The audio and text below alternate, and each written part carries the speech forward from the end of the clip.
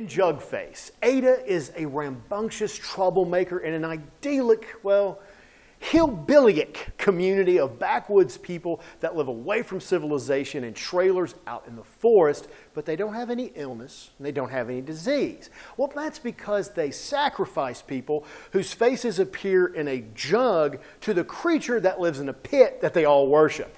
So yeah, now complain about your HMO. But I'm not complaining about Jugface. This is a good horror movie because to me, it was about repulsion. Let's just look at Ada, our main character. Now, her entire life, she's been part of this community, and she only fights the pit when it's her face that shows up on the jug, right? So that means we have an entire life of accepting other people dying for her and for the community. So she really has no noble cause at the beginning of the film, and her, well, relationship with her brother, which is very is, well, a little repulsive in its own right. This film just has so many elements that shouldn't work. I mean, we have pretty bad, nasty rednecks, and we've got people's faces appearing in pottery as signs for sacrifice to a demon thing living in a hole in the ground. I mean, the first time you see the pit, it really looks like a hole in the ground. But that's the masterful style of Chad Crawford Kinkle, because this hole in the ground becomes the source of terror by how his actors react to it,